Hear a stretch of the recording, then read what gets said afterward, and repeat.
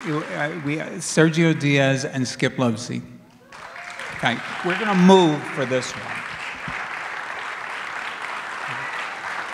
Very nice to meet you. Nice to meet you too. Thank you. We're gonna sit up here. Okay. So I think you have a microphone there. Yeah.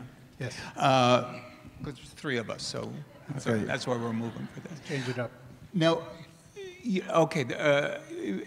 Can you explain in 2 sentences the difference between sound editing and sound mixing?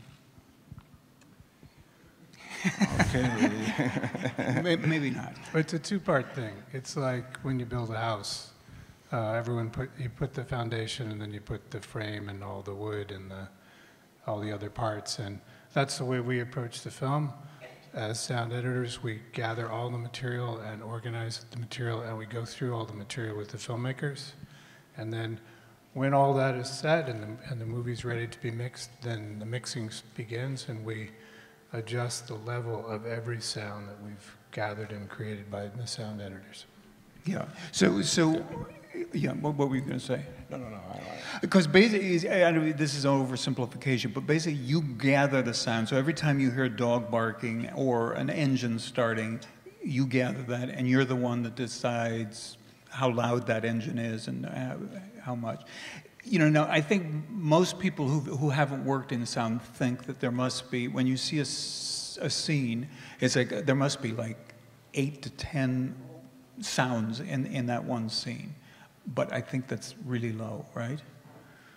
Okay. That's funny what you said there. The big challenge on this movie was to create a specific sound for that period of time. So Alfonso was very specific and to build and recreate all the sound for that period. So I started from 2016.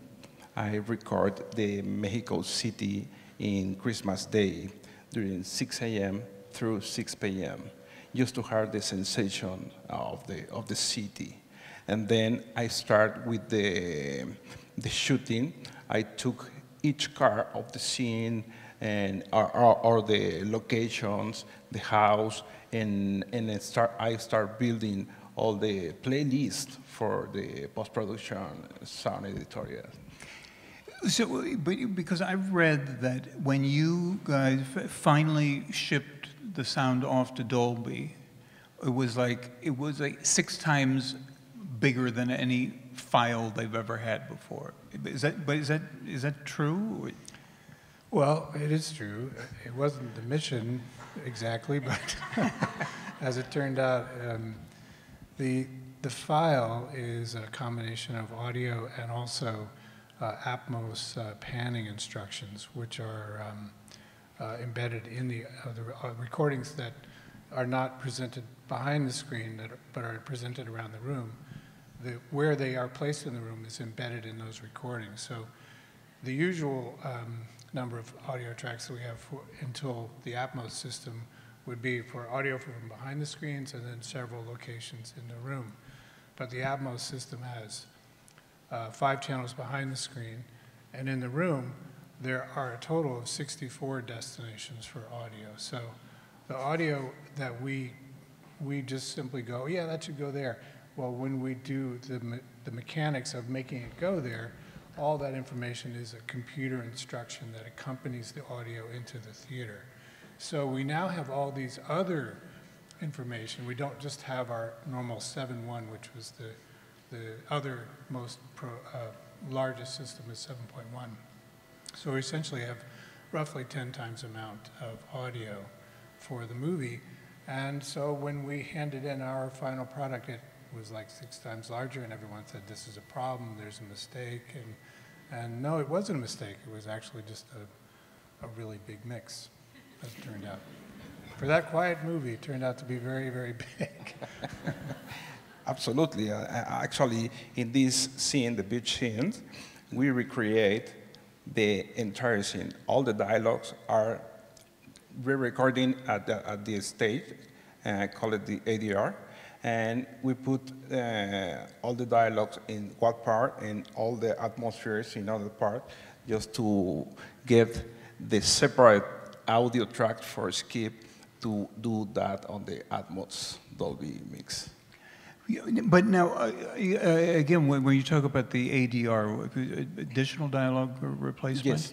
So that's like looping after the fact. But a lot of those actors were not professional actors. I'm guessing had never done that before. No, so it was a monumental challenge to do that in the studio. So not only with that, with the main characters, actually with the big scenes, we have plenty of loop groups with more than 300 people on the stage. Wow.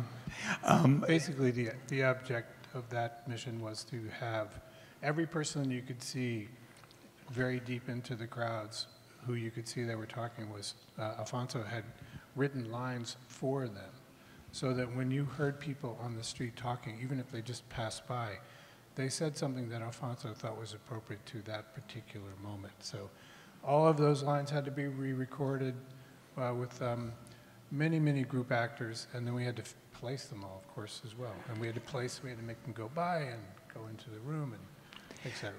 But now, this is your first Oscar nomination, yes? Yes. Congratulations. Thank you so much. Thank you. This is not your first. You won, I think, for Gravity, yes? That's right. But again, I think a layman who saw Gravity and Roma would just think, oh yeah, Gravity must have been much more complicated. Well, they're kind of similar. Gravity had a lot of rules because in space there are a lot of rules, like there's no air, so you can't hear anything. But we had a very big and bold and dramatic image, and if we just followed the rules, then it wouldn't be as much fun. So Alfonso and Stephen Price, the composer, had a brilliant idea of using non-traditional sounding music, so it wasn't symphonic, but it was more like synthesized.